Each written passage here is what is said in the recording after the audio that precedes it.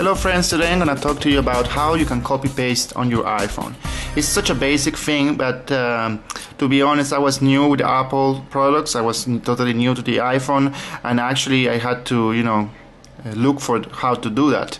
It's a very important thing for any application, computer applications, and it's also equally important with the iPhone, that is such a powerful phone that it's almost like having a pocket computer. So let's see, we are in Safari, you have a web page open, and let's say that you want to copy and paste some text. I'm gonna go here to the URL on the address of the Yahoo page that you're watching. All you have to do is with your finger, and sometimes it's trickier than other times, so just you have to be a little bit attentive to what you're doing, but it's very easy to make a mistake. So just put your finger on top of whatever you want to copy and keep pressing it.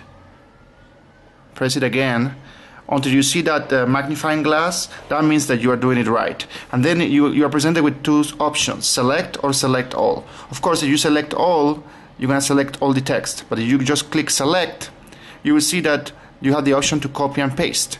But you have to pay attention that there are two blue bullets on the either side of the text. These bullets, if you touch them and then keep them pressed and slide it to the right or the left, it allows you to select what you want to copy and paste. So let's just do it and demonstrate. I'm moving it right here, and then let's move the one on the left. Just keep it pressed, and you see that the portion that is selected has increased. So all you have to do now is select copy, and that's it. That's copied in the clipboard, or in the buffer of the memory. So let's press cancel. So if you want to paste that, just click on whatever you want to paste.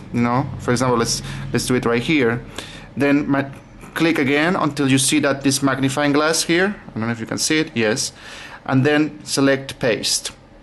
And that's it, and you have just completed a copy and paste. It's very simple, but it could be tricky sometimes, and depending on the size of your fingers, or the environment, and also the kind of things that you want to copy and paste. Well, I hope you enjoyed this video, and thank you for watching.